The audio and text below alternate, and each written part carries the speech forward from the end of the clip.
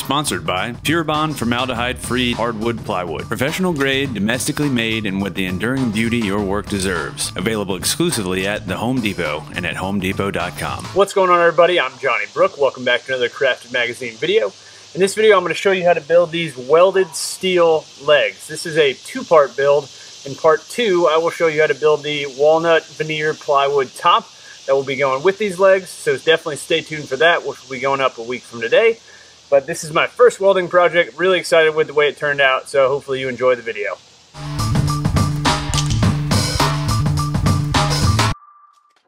The first step in building the legs was cutting the metal pieces down to size. I used 1/4 inch thick 2" by 2" square tubing that I found in my local scrapyard for the legs. This was probably complete overkill for the desktop made of plywood, but that's what I could find and I think it looks really cool. The finished legs actually weigh about 40 pounds each. The dimensions of the leg pieces were roughly 27 inches for the long pieces, with the 5-degree angle cut on both ends in parallel. The center connecting pieces were roughly 12 inches long with the angles cut in opposing directions, and so I cut these 5-degree angles on all the pieces to give the finished legs a slight splay.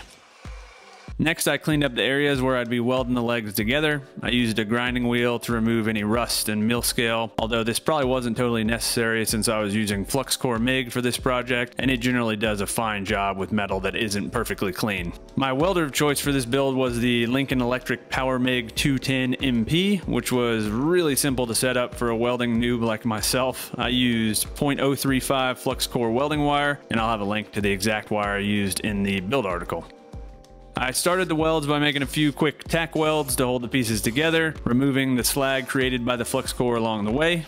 After tacking the pieces together, I ran beads on each side of the joints. On the second set of legs, I decided not to run a bead on the bottom of the legs, as the 3 beads alone are incredibly strong, way stronger than I really need for this desk, and running the beads on the bottom meant that I had to grind them flush in order for the legs to sit nicely on the ground. Also, on the first set of legs, I had a little trouble with my welds burning through and couldn't really figure it out. Well, what I didn't realize was the center connecting piece was actually 10 gauge steel, about 1/8 of an inch thick, rather than the 1/4 inch thickness of the long pieces. I somehow didn't realize that when picking through my pieces of scrap when making the cuts. They had the same outer diameter, so I guess I can see how I got confused. So I turned the amperage down and finished up the first leg, and then recut the center support piece using 1/4 inch steel for the second leg.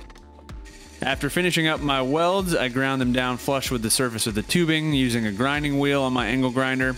You might notice that I'm not wearing gloves in a few of my grinding shots. So I've heard a lot of conflicting advice about gloves and spinning tools like the angle grinder. Some argue that the gloves can get caught in the tools, which also gets your fingers caught up in the tool, which can get pretty ugly. Others argue that you should always wear gloves when using an angle grinder, as it can protect you in case the tool kicks back. The choice is yours. I just think in this case it was maybe safer to not wear gloves, but I don't really know.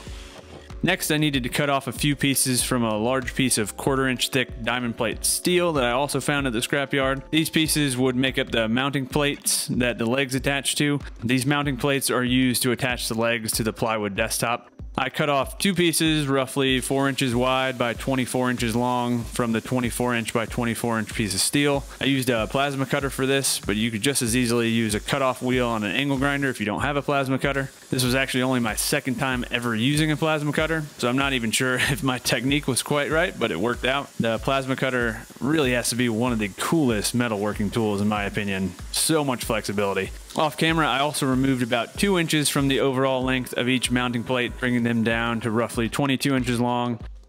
After cutting off the pieces, I ground down the dross that was left from the plasma cutting using the same grinding wheel as before. After cutting the mounting plates, I attached the legs to the plates. First, I centered the legs on the mounting plate and then held them in place using a few magnetic squares. Then I tacked them in place, cleaned off the slag, and then ran beads on each side of the legs. The legs were really starting to take shape at this point, and I was really happy with the result, considering this project was actually the first time I'd ever welded 2 pieces of metal together. In the welding class I took, we would always just practice running beads, but never actually attached anything, so it was pretty exciting at this point. Next, I cleaned up the welds with the grinding wheel, then switched to a flap disc to really smooth out all the welds on the legs and get the surface prepped for finishing. There was still a bit of surface rust on the legs, so I hit them with 80 grit sandpaper using my random orbital sander, and this actually worked surprisingly well and really cleaned up the surface of the legs. After sanding, I wiped down the legs with denatured alcohol to remove any surface contaminants that would affect the paint, and then it was time for paint. I primed the legs with a gray automotive primer from Rust-Oleum and then painted them this kind of bright orange color, which I think will go really well with the walnut veneered plywood that I'm using for the desktop. The last step was to drill the holes for the screws to mount the legs to the desktop. I probably could have done this prior to paint, but I didn't want the screw holes getting gunked up with paint. I used a 3/16 inch drill bit in my drill press and kept the bit cool with WD-40. This probably wasn't the ideal choice, but it worked fine and kept the bit cool enough. Last, I countersunk the holes using a countersink bit. The screws I'm using are a number 10 3/4 inch screws, which should hopefully provide enough holding power. I drilled about a dozen holes per leg, and I think it should work out fine. All right, thank you guys so much for watching. Hopefully you enjoyed the build. I had a lot of fun with it. Again, as I said, this was my first welding project, and it will definitely not be my last. So stay tuned for more welding and metalworking content. Again, next week I will be publishing part 2 of this build, where I'll build the walnut veneer plywood top that goes along with these legs, and I'll be finishing up the desk in that video as well. If you guys enjoy what I'm doing, please subscribe to our YouTube channel. We've got new project videos every Tuesday and new weekly Maker Roundup videos every Thursday. Also, if you could like and comment on this video, that would be awesome. It really helps us out. And last, if you want to get some extra goodies, some behind the scenes stuff, head over to our Patreon page. patreon.com/craftedmagazine, where you can support us further and get a behind the scenes look at some of our content. Thanks again, guys, and until next time, happy building.